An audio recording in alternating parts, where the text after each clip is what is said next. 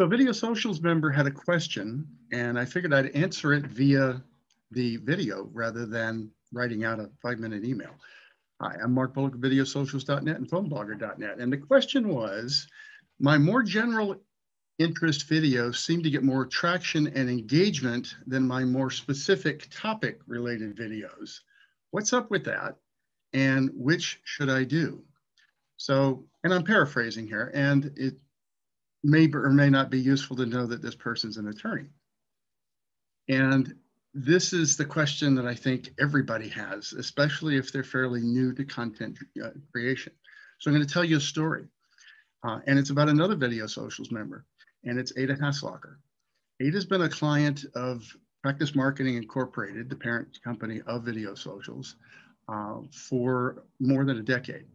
And we've been helping her with her blog posts, text posts, for that entire time. She has hundreds of them.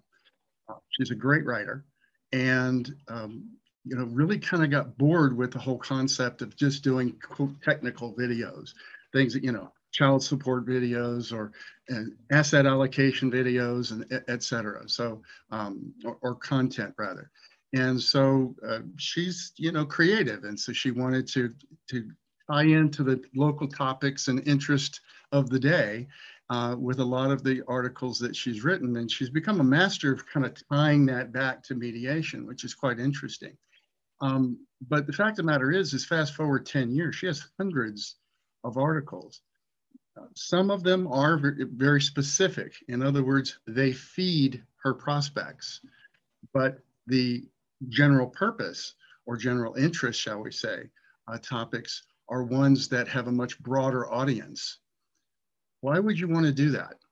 Well, in the personal branding space, and in fact, in the blogging space, because that's what a blog is meant to be. It's meant to help you gain your personal brand and grow your personal brand so that people, whether they be potential referral sources, referral partners, business partners, prospects, leads,